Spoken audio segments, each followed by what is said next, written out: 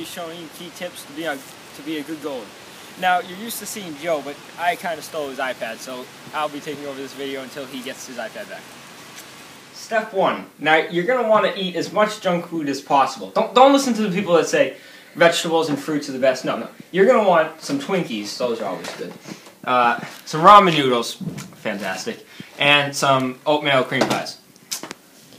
Don't forget the amazing Halloween cookies that you can find in your local grocery store in the produce department.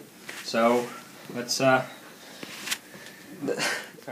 secondly, you're going to want to play a lot of FIFA. This is going to give you the knowledge of knowing what to do in a real game.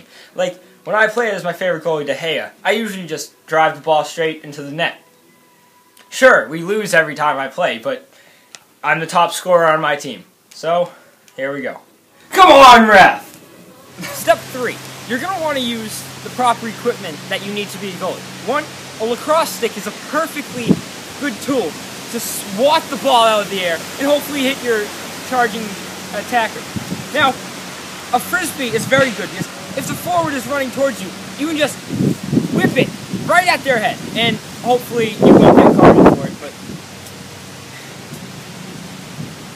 let's not talk about that.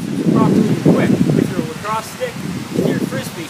Now you just let the ball roll into the net every time.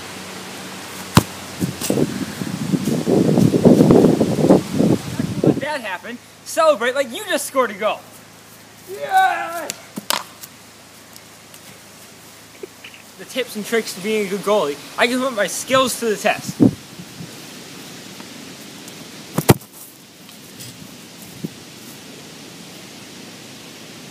Yes!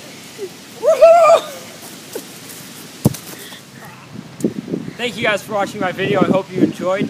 I'll be here next episode unless Joe figured out who took his iPad. And now I can sleep at night knowing that you're all better goalkeepers and that I helped you. Thank you.